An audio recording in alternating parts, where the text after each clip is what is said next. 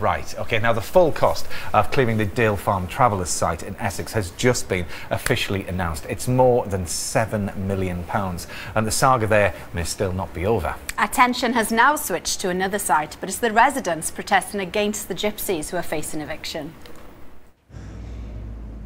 Meriden is Middle England, geographically speaking at least, but right now they're also slap bang in the middle of a dispute.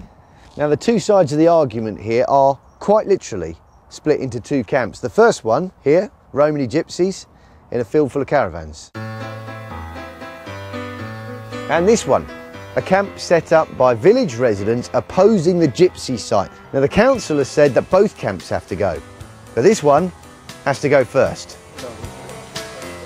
Tell me, what is your problem with this development we've got here? This is a designated wildlife site in the Greenbelt, and it's part of a European long-distance walkway enjoyed by lots of people. So we're saying that we don't want any development at this site, and we've been in touch with 40 or 50 other villages around the country who've had exactly the same experience.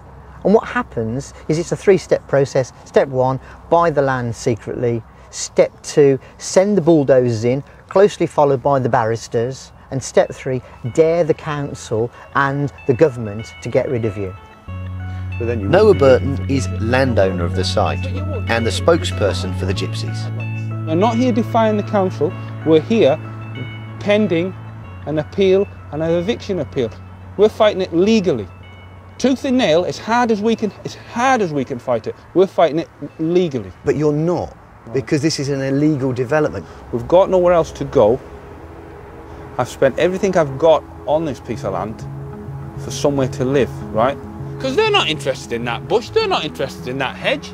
They just don't want these caravans. They don't want gypsies here. Some people will look at the camp that you've got there and they'll say, well, that's classic Middle England. They will even look, some of them, and say, that's racism. We've had gypsies and travellers in this area for hundreds of years, and the last thing that we want to do is poison relations with those people. If you are given an acceptable site somewhere else that everyone's had a democratic voice, yes, you know, and a chance to agree on, yes, they said they'd be happy because there have always been gypsies in this area. Have they? Well, the Solihull Council has actually been trying, and every time they try, they get raid on the back to saying, we don't want that site there, we don't care where it is, it's gypsies, oh, we don't want it. So that's not Greenbelt, that's anti-gypsy. So both camps are now facing eviction. What happens next? We are in the hands of the High Court, and I'm afraid the law sometimes moves very slowly. We have moved as quickly as we can within our legal powers. Of course, as a council, you have a responsibility to provide an allocation for the gypsy community. Is that allocation there? Yes, it is. We have a number of sites, long-established sites in the borough, and we are currently going through a further assessment to see if more sites are needed. And this is a land grab we're looking at?